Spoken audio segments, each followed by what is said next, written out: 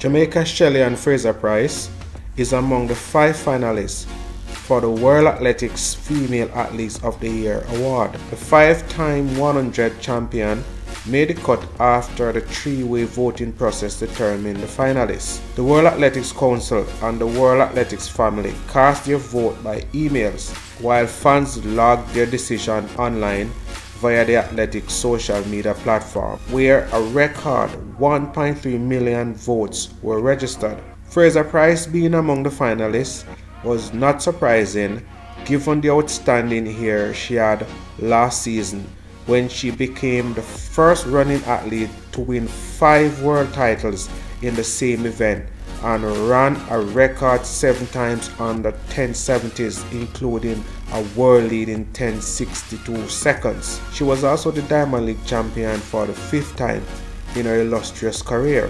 Also among the finalists is newly minted 100-meter hurdles world record holder Toby Amusan of Nigeria, who added the Diamond League and Commonwealth Games title to her resume during the past season.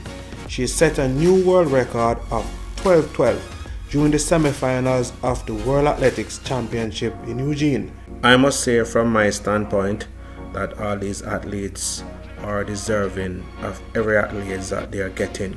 It's just 5 of the many who perform exceptionally well in 2022. Hats off. Lots of respect to you. The days and the nights and the evenings when you are training, it is paying off. The winner will be announced in early December. God bless you. Sports Circle 345. Peace out.